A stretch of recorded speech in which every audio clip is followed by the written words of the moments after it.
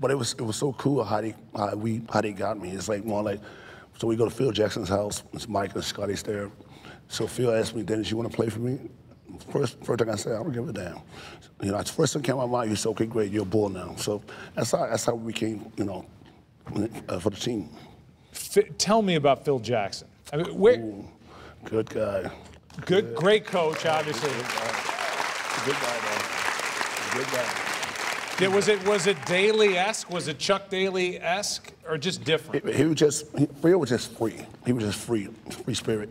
Like yeah, I mean, this is a guy who's reading like Zen and the Art of Motorcycle Repair, and I mean, he's like a free thinker, and now he got the freest of thinkers coming to his team. It was cool, man, because we'd sit there, lay down, and just do the Zen thing. You know, he'd bring people in, one of his boys and stuff like that. We'd sit there, lay down, and get our minds right, be free and stuff like that.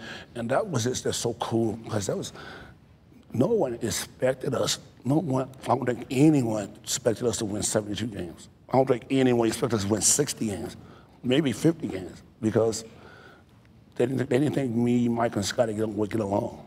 You know, because how was that though? I mean, was Michael into you being on the team? He was into me because I just rebound, give him the ball. So I give him the ball. So, you know, right. So he was into me because they needed a rebounder.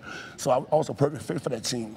So we got along really well though. And yeah, like I said, there was no bad time in Chicago, none.